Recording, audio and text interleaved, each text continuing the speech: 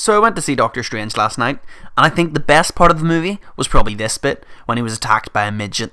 And he's all like, no bother, it's just a midget. But then the midget starts to magically grow, and he's all like, oh shit, it's no longer a midget. Just kidding, that obviously didn't happen. This isn't the 70s anymore, and things are much more PC. They would call it a little person. But I genuinely enjoyed this movie. For a channel named after a DC character, I find it really frustrating that most of my positive reviews are for Marvel films. Perhaps I should discuss The Dark Knight at some point. But for now, let's get back to Doctor Strange.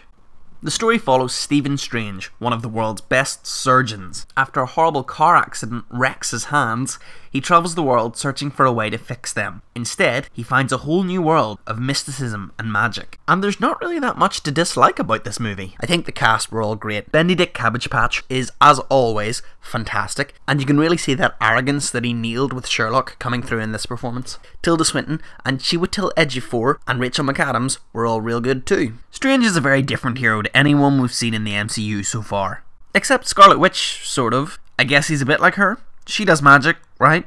Sometimes. Sometimes she's real spooky and gets in your head, and then sometimes she forgets that she can do that for a whole movie. Doctor Strange doesn't do that, but he does do magic.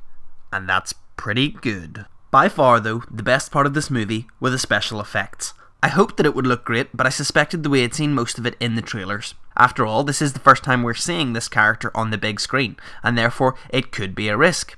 It would be understandable if they didn't want to dump a whole pile of money into this, but thankfully that's not a problem, because the budget seems like it was huge. The magic looks amazing, and there was a lot more of it than what we saw in the trailers. I'm assuming that magic, mysticism, and Doctor Strange himself will have a big part to play in the next phase of the Marvel Cinematic Universe. And so, the good folks behind the scenes gave this film all they had to ensure his introduction was a great one. I think, and this may be pretty controversial, that the magic in this film is portrayed better than any of the Harry Potter films ever managed to do. I like Harry Potter, and I'm not saying it's bad, at least I'm not saying they're all bad, but the magic in this film was just more fun and wondrous in my opinion. A lot of the scenes occur throughout alternative dimensions, crazy portals, and the streets of New York. These sequences are impressive feats in filmmaking, and if I were tasked with creating something similar, I wouldn't know where to begin.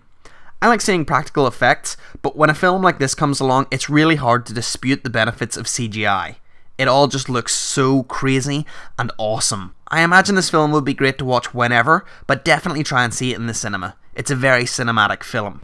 The director, Scott Derrickson, has done a great job. I think it's nice to see a new origin story on the big screen. We've seen Batman, Spider-Man, and Superman several times, and even Captain America's origin was already pretty well known. So anytime we see a straight up origin story, it can be fascinating. This is no exception to that. It's also a very self-contained story, meaning that you don't need to have seen any of the other Marvel films to appreciate this one. I don't mind this, but it makes me very excited for when we do get to see him interacting with the other Marvel heroes. By the way, the mid-credits sequence is when you'll find out when that will be. As I mentioned, I think he will have a big part to play in the further films, and so far, I see no reason why he shouldn't. So what did you think of the movie? Please leave your comments below, because I genuinely want to know if everyone else enjoyed this film as much as I did.